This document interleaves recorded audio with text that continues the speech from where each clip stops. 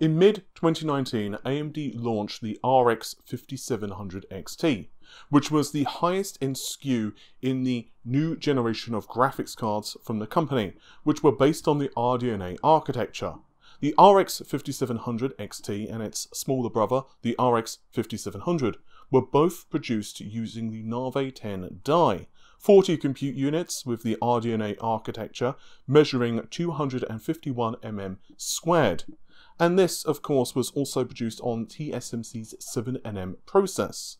But despite these fairly impressive accomplishments, AMD have seemingly maintained a distance behind Nvidia, thanks to Nvidia's incredibly efficient architecture.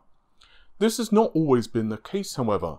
If you recall back to, let's say, 2009, 2010, Nvidia certainly had a few problems, and those problems were Fermi. The GTX 480, when it launched, was incredibly power hungry. It put out a lot of heat, so while the card was impressively fast, and people who purchased it were definitely happy in that respect, in terms of, let's say, noise levels, less so. The GTX 580 was an improvement over its predecessor in just about every single way, despite on the surface the two having a largely similar architecture. For those curious of Nvidia's approach, AnandTech did a great breakdown as to the differences. I'll link their article in the video description. But in short, Nvidia tweaked the actual design of the GTX 580 to improve performance in some situations, of course, and the clock frequencies went up against the GTX 480 as well. But they also went back to the drawing board, starting to tinker with the GPU at a transistor level, optimizing it by using fewer leaky transistors, and focusing on monitoring the GPU's power consumption and temperatures, making power and efficiency a priority, beefing up the cooling of the GPU as well. Well, just a few examples of this. And despite this card launching back of November 2010, Nvidia, generally speaking, has typically continued to evolve this approach with subsequent generations of graphics cards, and despite the odd miss, here or there, in general, Nvidia's architecture is extremely efficient. There's no better example of this than Pascal. One of the most infamous slides with Pascal was crafted for speed. Sure, there was a plethora of tinkering under the hood, which Nvidia did for Pascal, such as better data compression and preemption, and I'm certainly not dismissing any of this. But the pure clock frequency is one I really want to focus on for now. The GTX 980 and its 2048 Maxwell CUDA cores ran at 1217 MHz, built on the 28nm process from TSMC. Nvidia cranked this up to 2560 Pascal CUDA cores, boosting up to 1733 MHz, although of course with how boost works on GPUs, frequently these clock frequencies could differ from this. This was built on the 16nm FinFET process from TSMC.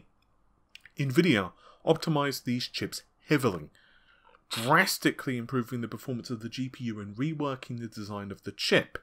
As a result, Pascal, crafted for speed. Sure, the shrink of process compared to what we saw with Maxwell was certainly incredibly important for this achievement. As you can see in the slide though, a good portion of Nvidia's accomplishments were also down to optimizations at the silicon level. But Paul, why are you discussing Nvidia so much? You mentioned that we were going to be discussing AMD. Well, that's true, but I wanted to set up some groundwork to establish why Nvidia have enjoyed a lead over AMD when it comes to the architecture side of the equation, and what AMD are planning to do about it.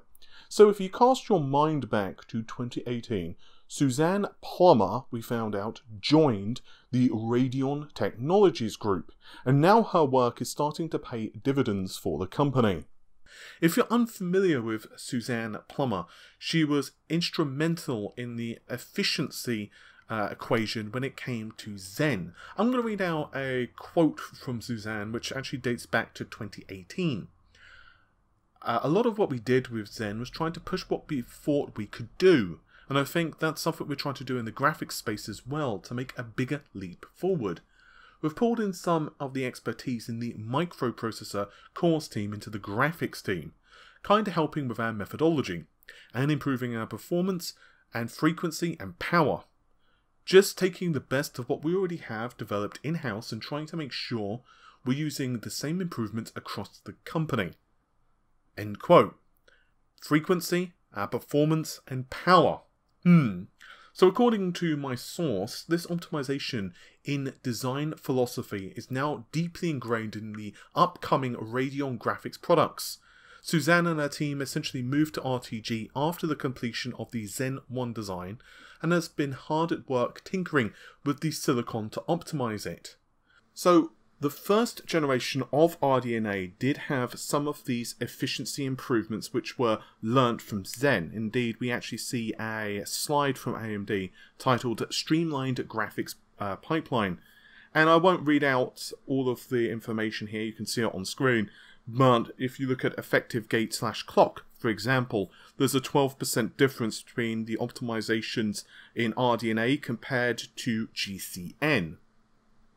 But remember, when designing chips and architectures, it's not an overnight process.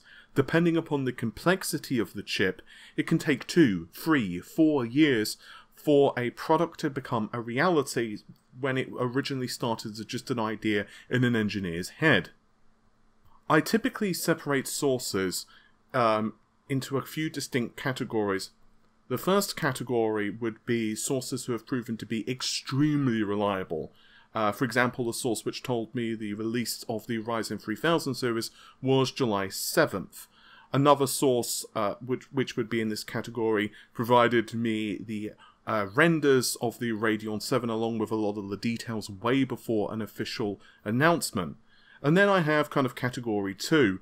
This would be a source who, for example, provided me, the ROM information, which largely was accurate, but a few things were off here or there. And then I have category 3, which would be like anonymous emails or links to a anonymous file dump, that type of thing. And obviously, those sources can be as accurate as category 1, but you also can't necessarily verify them. So an example of that source would be the individual who told me that Rocket Lake is a backport. I'll classify them as category 3. I would, with this source, classify them as category 2, so they've been pretty reliable in the past. Unfortunately, one thing they can't tell me exactly is what AMD are doing under the hood with the second generation of RDNA. Specifically revolving around the optimization for power. They are certain that the results are much better than the first generation of RDNA, but they don't exactly know what's changed under the hood, so to speak.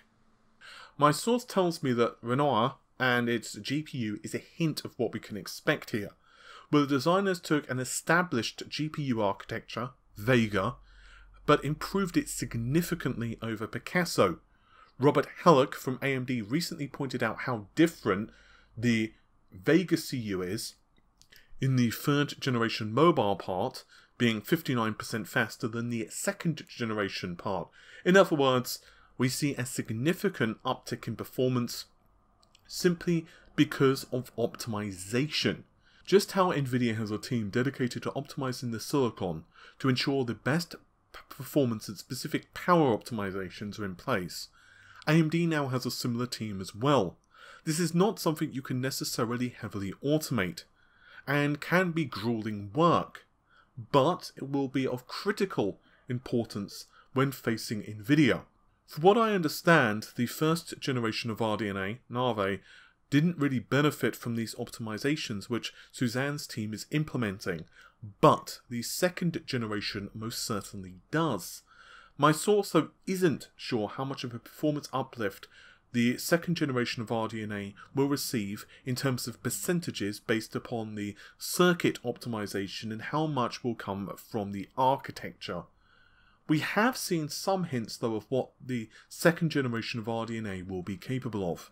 With a benchmark, the big Navi or high performance Navi, whatever you want to call it, we see this card outperform quite easily, might I add, the RTX 2080 Ti. The heavily overclocked RTX 2080 Ti is beaten by about 17% in this virtual reality benchmark, and yet a stock RTX 2080 is being thrashed by around 30%. This is very impressive given it's an engineering sample for A, and for B, Nvidia typically does really well in this specific benchmark.